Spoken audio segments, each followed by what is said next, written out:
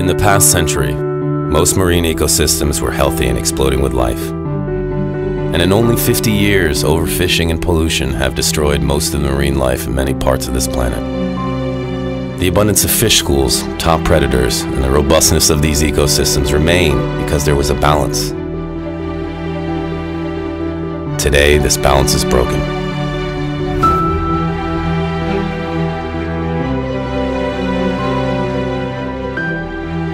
Several species have disappeared where there used to be healthy populations. An example of this was the giant Pacific manta ray that disappeared off the Gulf of California in the late 90s.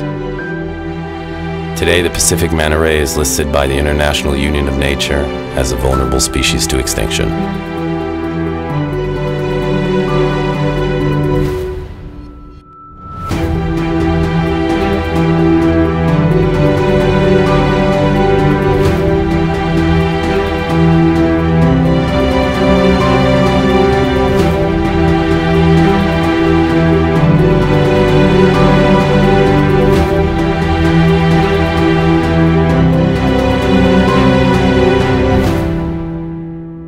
However, there is a very remote place in Mexico, the archipelago of Erick Higuera, a biosphere reserve declared a World Sanctuary by UNESCO in 2016.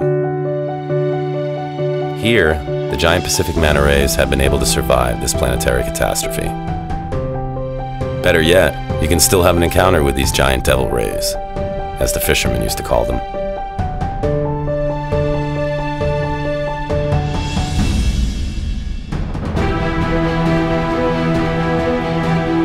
They are here because this area still contains an abundance of food, possible mating grounds, cleaning stations, and where endemic clarion angelfish still take away their parasites.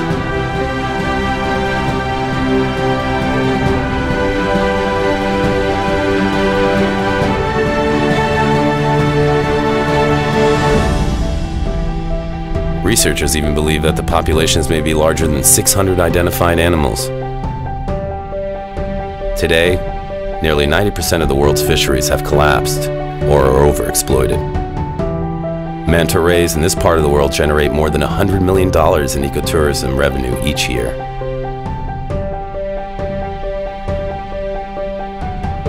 The life in the sea is invaluable.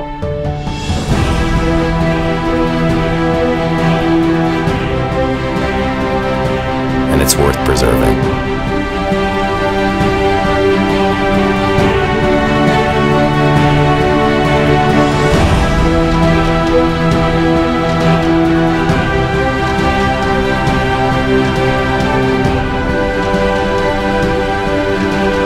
Erick Higuera is a perfect example of what a healthy population can look like.